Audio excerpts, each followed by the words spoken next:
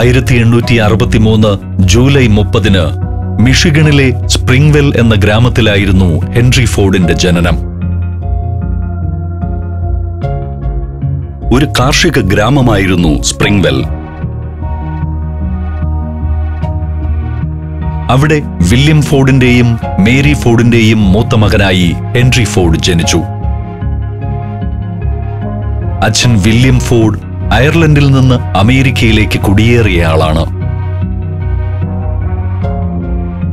16-ാം നൂറ്റാണ്ടിൽ ഇംഗ്ലണ്ടിൽ നിന്ന് അയർലൻഡിലേക്ക് കുടിയേറിയ ഒരു കുടുംബത്തിലെ പിന്മുറക്കാരൻ.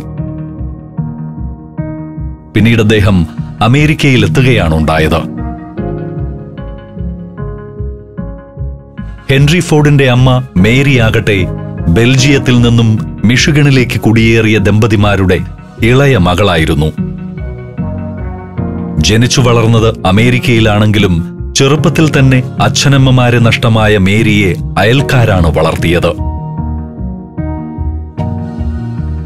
1847 ഹെൻറി ഫോർഡിന്റെ പിതാവ് വില്യം ഫോർഡ് അമേരിക്കയിലെത്തിയത്. അക്കാലത്ത് അമേരിക്കയിലേക്ക് കുടിയേറിയെത്തുന്ന മറ്റ് യൂറോപ്യന്മാരെ പോലെ സ്വന്തമായൊരു ഫാം തുടങ്ങാനായിരുന്നു അദ്ദേഹത്തിന്റെ പരിശ്രമം. മിഷിഗണിലെ വെയിൻ പ്രവിശ്യയാണ് അതിനായി തിരഞ്ഞെടുത്തത്. വില്യം ഫോർഡ് മികച്ച കർഷകനായിരുന്നു. സ്വന്തമായി ഒരു ഫാം തുടങ്ങിയതിനു ശേഷമാണ് അദ്ദേഹം അതേ ഗ്രാമത്തിൽ തന്നെയുള്ള മേരിയെ വിവാഹം ചെയ്തത്. അവരിരുവരും ചേർന്ന് ആ കൃഷിയിടത്തോടനുബന്ധമായി തങ്ങളുടെ കുടുംബത്തെയും പടുത്തുയർത്തി. 1863 ജൂലൈ 30 ആ ദമ്പതിമാരുടെ മൂത്ത മകനായി ഹെൻറി ഫോർഡ് പിറന്നു. പിന്നാലെ മാർഗരറ്റ്, ജെയിൻ, വില്യം, റോബർട്ട് ഇങ്ങനെ 4 കുട്ടികൾ കൂടി ഹെൻറി ഫോർഡിന് സഹോദരങ്ങളായി ജനിച്ചു. മിഷിഗണിലെ തീർത്തും ഗ്രാമീണമായ ഒരു കാർഷിക മേഖലയായിരുന്നു അത്. എങ്കിലും കുഞ്ഞുനാൾ മുതൽ ഹെൻറിക്ക് യന്ത്രങ്ങളോടാണ് കമ്പം. യന്ത്രങ്ങളുടെ സാങ്കേതിക വിദ്യ ആ കുട്ടിക്ക് പെട്ടെന്ന് വഴങ്ങും. ഗ്രാമത്തിലെ ഒറ്റമുറി വിദ്യാലയത്തിൽ വില്യം ഫോർഡ് ഹെൻറിയെയും ചേർത്തു. അവിടെയായിരുന്നു ഹെൻറി ഫോർഡിന്റെ പഠനം. ആ സ്കൂളിൽ നിന്ന് 8ാം ക്ലാസ് പഠനം പൂർത്തിയാക്കി. ഹെൻറി ഫോർഡിന്റെ ഔപചാരിക വിദ്യാഭ്യാസം അവിടെ അവസാനിച്ചു. സ്കൂൾ പഠനത്തോടൊപ്പം തന്നെ തന്റെ ഇഷ്ടവിഷയമായ എഞ്ചിനീയറിംഗിൽ പ്രായോഗിക പരിശീലനം നേടാൻ ഹെൻറി ഫോർഡ് പരിശ്രമിച്ചു. അക്കാലത്ത് മിഷിഗണിലെ വലിയ പട്ടണമായ ഡിട്രോയിറ്റ് വളരെ വേഗത്തിൽ ഒരു വ്യവസായ കേന്ദ്രമായി മാറിക്കൊണ്ടിരിക്കുകയാണ്. ആവിയന്ത്രത്തിന്റെ കണ്ടുപിടുത്തത്തോടെ അതുപയോഗിച്ച് ഉൽപാദനം നടത്തുന്ന ധാരാളം ഫാക്ടറികൾ അവിടെ പ്രവർത്തനം ആരംഭിച്ചിട്ടുണ്ട്. അത്തരം തൊഴിൽശാലകളാണ് ഹെൻറി ഫോർഡിന്റെ എഞ്ചിനീയറിംഗ് പഠനശാലകളായി മാറിയത്. ഹെൻറി ഫോർഡിന്റെ ഗ്രാമത്തിലെ കർഷകരും പതിയെ കൊയ്ത്തിനും മെതിക്കലിനും വേണ്ടിയെല്ലാം യന്ത്രങ്ങളെ ആശ്രയിച്ചു തുടങ്ങിയിരുന്നു. ഗ്രാമത്തിലേക്കെത്തിയ യന്ത്രങ്ങൾ പ്രവർത്തിപ്പിക്കുന്നവരുടെ അരികിൽ എപ്പോഴും ഹെൻറിയെ കാണാം. യന്ത്രങ്ങൾ പ്രവർത്തിപ്പിക്കേണ്ടത് എങ്ങനെയെന്നും കേടുവരുന്ന യന്ത്രങ്ങൾ നന്നാക്കേണ്ടത് എങ്ങനെയെന്നും അവൻ പെട്ടെന്ന് പഠിച്ചെടുത്തു. 12 വയസ്സുള്ളപ്പോഴാണ് ഹെൻറി ഫോർഡ് ആദ്യമായി ആ അത്ഭുത കാഴ്ച കാണുന്നത്.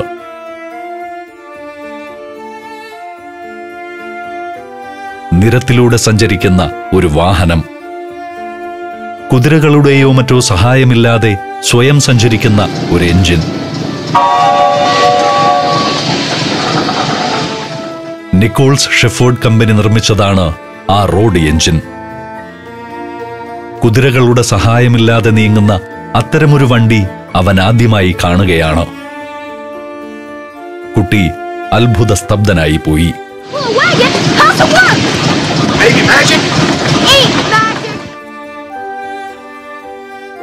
ആ യന്ത്രം എങ്ങനെയാണ് പ്രവർത്തിക്കുന്നത്? നിരത്തിലൂടെ അതുരുണ്ടു മുന്നോട്ടു പോകുന്നത് ഒരത്ഭുത കാഴ്ച തന്നെയായിരുന്നു. അത്തരം വാഹനങ്ങൾ തന്റെ ഗ്രാമത്തിന്റെ നിരത്തുകളിലൂടെ ഓടിക്കുക എന്ന സ്വപ്നം അപ്പോൾ മുതലാണ് ഹെൻറി ഫോർഡിനൊപ്പം കൂടിയത്. യന്ത്രങ്ങളുടെ പ്രവർത്തനത്തോടുള്ള മകന്റെ താൽപര്യം മനസ്സിലാക്കിയ ഹെൻറി ഫോർഡിന്റെ പിതാവ് അതേ വർഷം തന്നെ അവനൊരു പോക്കറ്റ് വാച്ച് സമ്മാനമായി നൽകി. താൻ ഒരിക്കൽ കണ്ട ആ വണ്ടിയും അച്ഛൻ സമ്മാനിച്ച പോക്കറ്റ് വാച്ചും അവന്റെ ജീവിതത്തിലെ പ്രധാനപ്പെട്ട വഴിത്തിരിവിന് കാരണമായി. തനിക്ക് കിട്ടിയ പോക്കറ്റ് വാച്ച് വിലപിടിപ്പുള്ള ഒരു അലങ്കാര വസ്തുവായി സൂക്ഷിച്ചു വെക്കാൻ ഫോർഡ് തയ്യാറായില്ല. അദ്ദേഹം ആ പോക്കറ്റ് വാച്ചിനെ അഴിച്ച് വിശദമായി പരിശോധിച്ചു. എന്നിട്ട് അതിനെ വീണ്ടും കൂട്ടിയോജിപ്പിക്കാൻ കഴിയുമോ എന്ന് നോക്കി. ആ ശ്രമത്തിൽ വിജയിച്ചു. വീണ്ടും പലവട്ടം ഹെൻറി ഫോർഡ് ആ പോക്കറ്റ് വാച്ച് അഴിക്കുകയും കൂട്ടിയോജിപ്പിക്കുകയും ചെയ്തു. എങ്ങനെയാണ് ആ യന്ത്രത്തിന്റെ പ്രവർത്തനമെന്ന് സൂക്ഷ്മമായി മനസ്സിലാക്കി. ഹെൻറി ഫോർഡിന്റെ സുഹൃത്തുക്കൾക്കും അദ്ദേഹത്തിന്റെ ഈ താൽപര്യത്തെക്കുറിച്ച് അറിയാം. അവർ സ്വന്തം വീടുകളിൽ നിന്നും കേടായ വാച്ചുകളും ടൈം പീസുകളും ഫോർഡിന്റെ കയ്യിൽ കൊണ്ടുകൊടുത്തു. ആ കുട്ടി അതോരോന്നും ശ്രദ്ധയോടെ തുറന്നു പരിശോധിച്ചു. അവയുടെ പ്രവർത്തനം നിലച്ചതെങ്ങനെയെന്ന് കണ്ടെത്തി. ആ പ്രശ്നം പരിഹരിച്ചുകൊണ്ട് ആ യന്ത്രങ്ങളെ വീണ്ടും സജീവമാക്കി. ഹെൻറി ഫോർഡ് കേടായ വാച്ചുകളും ടൈം പീസുകളും നന്നാക്കുമെന്ന വാർത്ത വളരെ പെട്ടെന്ന് ഗ്രാമത്തിൽ പടർന്നു. ഹെൻറിയെ തേടി പല ഭാഗത്തു നിന്നും കേടായ വാച്ചുകൾ എത്തിത്തുടങ്ങി. വീടിനോട് ചേർന്ന് ഒരു ചെറിയ റിപ്പയറിംഗ് മുറി സജ്ജീകരിക്കാൻ പിന്നെ താമസമുണ്ടായില്ല. കേടായ വാച്ചുകൾ മാത്രമല്ല, കൃഷിയുമായി ബന്ധപ്പെട്ട യന്ത്രങ്ങളെല്ലാം അവിടെ നന്നാക്കി കൊടുക്കും. ഹെൻറി ഫോർഡിന്റെ ഒരു ചെറിയ പരീക്ഷണശാല തന്നെയായിരുന്നു ആ കുഞ്ഞുമുറി. ഹെൻറിക്ക് 15 വയസ്സായപ്പോഴേക്കും അദ്ദേഹം ഒരു മെക്കാനിക് എന്ന നിലയിൽ ആളുകൾക്കിടയിൽ അറിയപ്പെട്ടു കഴിഞ്ഞു. 15-ാം വയസ്സിൽ ഹെൻറി ആദ്യമായി ഒരു ആവിയന്ത്രവും നിർമ്മിച്ചു. മകൻ മെക്കാനിക് എന്ന നിലയിൽ മിടുക്കനാണെങ്കിലും ഭാവിയിൽ തന്റെ കൃഷിക്കളത്തിന്റെ ചുമതല ഏറ്റെടുക്കുമെന്നാണ് ഹെൻറി ഫോർഡിന്റെ പിതാവ് വില്യം ഫോർഡിന്റെ പ്രതീക്ഷ. ഹെൻറി ഫോർഡിന് കൃഷിയിൽ ഒരു താൽപര്യവുമില്ല. യന്ത്രങ്ങളെക്കുറിച്ച് കൂടുതൽ മനസ്സിലാക്കണമെന്നും പുതിയ യന്ത്രങ്ങളെ പരിചയപ്പെടണമെന്നും അവൻ ആഗ്രഹിക്കുന്നു. നഗരത്തിലേക്ക് പോയാൽ അതിന് കഴിയുമെന്നറിയാം. എന്നാൽ വീട്ടിൽ അമ്മയുടെ അടുത്ത് നിന്ന് അകന്നു നിൽക്കാൻ ഹെൻറി ആഗ്രഹിക്കുന്നില്ല. അമ്മയോടാണ് ഹെൻറിക്ക് ഏറ്റവും അടുപ്പം. എപ്പോഴും ഫാമിലെ ഏതെങ്കിലും ജോലിയിൽ മുഴുകിയിരിക്കുന്ന അമ്മയെ സഹായിക്കാൻ അവൻ മുൻകൈയെടുക്കാറുണ്ട്. അങ്ങനെയിരിക്കെ 1876-ൽ ഹെൻറി ഫോർഡിന്റെ അമ്മ മേരി ഫോർഡ് മരിച്ചു. അമ്മയുടെ അപ്രതീക്ഷിതമായ വേർപാട് ഹെൻറിയെ വല്ലാതെ അലട്ടി.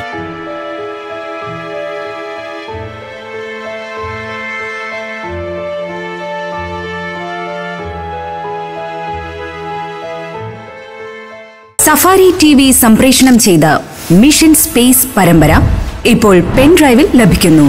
കുട്ടികൾക്കും മുതിർന്നവർക്കും ഒരുപോലെ ആസ്വദിക്കാവുന്ന രസകരമായ പരമ്പര. സ്കൂളുകൾക്ക് ഇതൊരു അമൂല്യനിധി.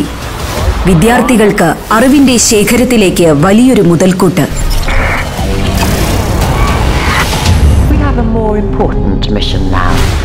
മിഷൻ സ്പേസ് 2 പെൻഡ്രൈവ് വോള്യങ്ങൾ ഉടൻ സ്വന്തമാക്കാൻ 9995444222 എന്ന നമ്പറിലേക്ക് MS എന്നീ 2 അക്ഷരങ്ങൾ SMS ചെയ്യുക.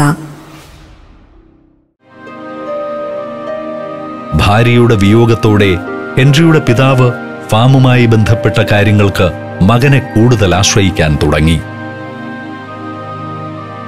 കൃഷിക്കളത്തിന്റെ പ്രവർത്തനത്തിൽ തനിക്കൊരു താൽപര്യവുമില്ലെന്ന് ഹെൻറി ഫോർഡ് പൂർണ്ണമായും മനസ്സിലാക്കിയ ദിവസങ്ങളായിരുന്നു അത്.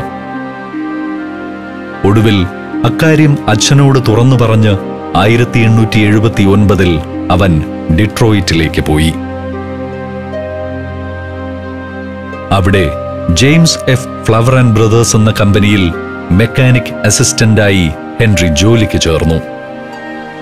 അവിടെ നിന്നുകൊണ്ട് അദ്ദേഹം യന്ത്രഭാഗങ്ങളുടെ പ്രവർത്തനങ്ങളെക്കുറിച്ച് കൂടുതൽ പഠിച്ചു. പിന്നീട് 1 വർഷത്തോളം ഡിട്രോയിറ്റ് ഡ്രൈ ഡോക്ക് കമ്പനിയിൽ അപ്രന്റീസായി. ഡിട്രോയിറ്റ് ഡ്രൈ ഡോക്ക് കമ്പനിയിൽ ജോലി ചെയ്യുന്ന കാലത്ത് രാത്രി നേരങ്ങളിൽ അദ്ദേഹം ഒരു ആഭരണ നിർമ്മാണശാലയിലും സഹായിയായി ജോലി ചെയ്തു. 1882 അദ്ദേഹം വീണ്ടും നാട്ടിലേക്ക് മടങ്ങി.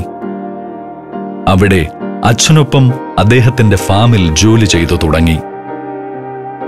ഒപ്പം നാട്ടിലെ കൃഷിക്കളങ്ങളിൽ സ്ഥാപിച്ചിട്ടുള്ള വെസ്റ്റിംഗ് ഹൗസ് പോർട്ടബിൾ സ്റ്റീം എഞ്ചിനുകൾ പ്രവർത്തിപ്പിക്കുന്ന ജോലിയും ഏറ്റെടുത്ത് ചെയ്തു. പിന്നീട് വെസ്റ്റിംഗ് ഹൗസ് തന്നെ അവരുടെ കേടുവന്ന ആവിയന്ത്രങ്ങൾ നന്നാക്കാൻ ഹെൻറി ഫോർഡിനെ ചുമതലപ്പെടുത്തി. 1 വർഷം വെസ്റ്റിംഗ് ഹൗസിൽ അപ്രന്റീസായി പ്രവർത്തിച്ചതിനു ശേഷം ഹെൻറി ഫോർഡ് വീണ്ടും പൂർണ്ണമായും തന്റെ കുടുംബത്തിന്റെ ഫാമിലേക്കും അവിടുത്തെ ജോലികളിലേക്കും മടങ്ങി. ആ കാലത്താണ് അവൻ യാദൃശ്ചികമായി ഒരു സയൻസ് മാസിക കണ്ടത്. വേൾഡ് ഓഫ് സയൻസ് എന്ന ആ മാസികയിൽ ഒരു ഗ്യാസ് എഞ്ചിനെ കുറിച്ച് എഴുതിയിട്ടുള്ള ലേഖനം ഹെൻറിയെ ആകർഷിച്ചു. ഓട്ടോ എഞ്ചിൻ എന്നാണ് നിശബ്ദമായി പ്രവർത്തിക്കുന്ന ആ യന്ത്രത്തിന്റെ പേര്. നിക്കോളാസ് ഓട്ടോ എന്ന ജർമ്മൻ എഞ്ചിനീയർ രൂപകൽപ്പന ചെയ്തതാണ് ഗ്യാസ് എഞ്ചിൻ. അമേരിക്കയിൽ ആർക്കും ഈ യന്ത്രത്തെക്കുറിച്ച് ധാരണയില്ലെങ്കിലും യൂറോപ്പിൽ ഇത് വളരെ ശ്രദ്ധിക്കപ്പെട്ടു കഴിഞ്ഞു. ഇപ്പോൾ പരിചിതമായ ആവിയന്ത്രത്തെക്കാൾ ധാരാളം ഗുണങ്ങൾ ഈ ഗ്യാസ് എഞ്ചിനുള്ളതായി ഹെൻറി ഫോർഡ് വിലയിരുത്തി. ആവിയന്ത്രത്തിന് ഒരു വലിയ ബോയിലറും അതിൽ നിറയെ വെള്ളവും ആവശ്യമാണ്. ഗ്യാസ് എഞ്ചിന് അത് വേണ്ട. അതുകൊണ്ട് തന്നെ ആവിയന്ത്രത്തെ അപേക്ഷിച്ച് വളരെ കുറച്ച് ഭാരം മാത്രമേ ഈ ഓട്ടോ എഞ്ചിനുള്ളൂ. ഇന്ധനമുണ്ടാക്കുന്ന പ്രവൃത്തി യന്ത്രം തനിയെ ചെയ്തുകൊള്ളുമെന്നതാണ് മറ്റൊരു പ്രത്യേകത. നിക്കോളാസ് ഓട്ടോ നിർമ്മിച്ച ഗ്യാസ് എഞ്ചിൻ പ്രവർത്തിച്ചു തുടങ്ങാൻ ഒട്ടും താമസമില്ല എന്ന കാര്യവും ഹെൻറി ഫോർഡിനെ ആകർഷിച്ചു. ആവിയന്ത്രത്തിലാണെങ്കിൽ വെള്ളം തിളച്ച് നീരാവി ഉണ്ടായതിനു ശേഷം മാത്രമേ അതിന്റെ പ്രവർത്തനം തുടങ്ങുകയുള്ളൂ. ഈ ഗ്യാസ് എഞ്ചിൻ തന്റെ പരീക്ഷണങ്ങളെ കൂടുതൽ എളുപ്പത്തിലാക്കുമെന്ന് ഹെൻറി ഫോർഡ് പ്രതീക്ഷിച്ചു. ഗ്രാമത്തിലെ കർഷകർക്ക് സഹായകമാകുന്ന വിധത്തിലുള്ള ഒരു വാഹനം രൂപകൽപ്പന ചെയ്യുകയാണ് ഇപ്പോൾ അദ്ദേഹത്തിന്റെ ലക്ഷ്യം. കുതിരകളുടെ സഹായമില്ലാതെ ഓടുന്ന ഒരു വണ്ടി, അത് ഈ ഗ്യാസ് എഞ്ചിൻ ഉപയോഗിച്ച് ചെയ്താലോ എന്നായി ഹെൻറി ഫോർഡിന്റെ ആലോചന. അദ്ദേഹം അതിനുള്ള ശ്രമം ആരംഭിച്ചു. 1887 സൈക്കിൾ മാതൃകയിൽ ഓട്ടോ എഞ്ചിൻ കൊണ്ട് പ്രവർത്തിക്കുന്ന ചില വാഹന രൂപങ്ങൾ അദ്ദേഹം നിർമ്മിച്ചു. പക്ഷേ അവ പ്രവർത്തിപ്പിക്കുമ്പോൾ തന്നെ വൈദ്യുതി സ്ഫുലിംഗമുണ്ടായതിനെ തുടർന്ന് കത്തിപ്പോയി.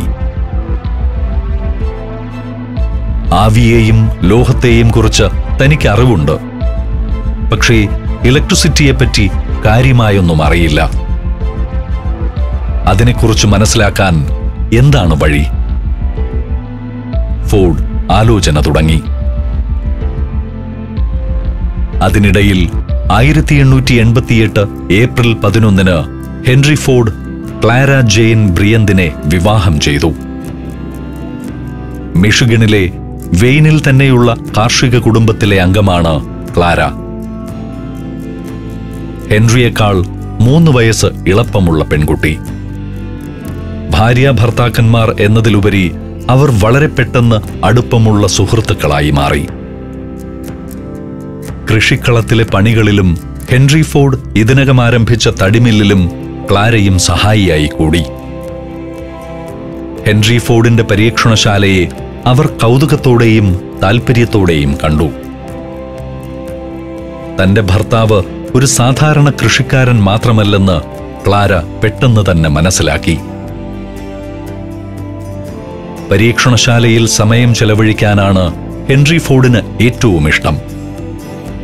ഗ്യാസോലിൻ ഇന്ധനം ഉപയോഗിച്ചുകൊണ്ട് ഒരു എഞ്ചിൻ നിർമ്മിക്കാനാണ് ഇപ്പോൾ അദ്ദേഹത്തിന്റെ ശ്രമം. ദിവസവും പുതിയ കാര്യങ്ങൾ ചെയ്തു നോക്കി ആ പരീക്ഷണം മുന്നോട്ട് കൊണ്ടുപോകാൻ നോക്കുന്ന ഭർത്താവിനൊപ്പം ക്ലാരയും കൂടി. അങ്ങനെ വളരെ പെട്ടെന്ന് ക്ലാര ഫോർഡിന്റെ ലാബിലെ സഹായിയായി മാറി. ഒരു വാഹനം നിർമ്മിക്കുക എന്ന സ്വപ്നം ഹെൻറി ഫോർഡിന്റെ ഉള്ളിൽ രൂപപ്പെട്ട് കഴിഞ്ഞു. അതിനുവേണ്ടിയുള്ള എഞ്ചിന്റെ പണിപ്പുരയിലാണ് അദ്ദേഹം. സ്ക്രാപ്പ് മെറ്റൽ പാർട്ടുകളാണ് അതിനുവേണ്ടി അദ്ദേഹം ഉപയോഗിച്ചത്. ആ പരീക്ഷണങ്ങൾ പക്ഷേ ആഗ്രഹിക്കുന്നതുപോലെ വിജയിക്കുന്നില്ല. പലപ്പോഴും തയ്യാറാക്കുന്ന ഉപകരണങ്ങൾ ഒന്നാകെ വൈദ്യുതി പ്രഹരമേറ്റ് കത്തിപ്പോകുന്ന അവസ്ഥ. എവിടെ നിന്നെങ്കിലും പ്രായോഗിക പരിശീലനം കിട്ടാതെ ഈ പരീക്ഷണം മുന്നോട്ട് കൊണ്ടുപോകാനാകില്ലെന്ന് അദ്ദേഹത്തിന് ബോധ്യമായി. 1891 ഹെൻറി ഫോർഡ് എഡിസൺ കമ്പനിയുടെ ഡെട്രോയിറ്റ് ശാഖയിൽ ഒരു എഞ്ചിനീയറിംഗ് ട്രെയിനിയായി ജോലിക്ക് ചേർന്നു.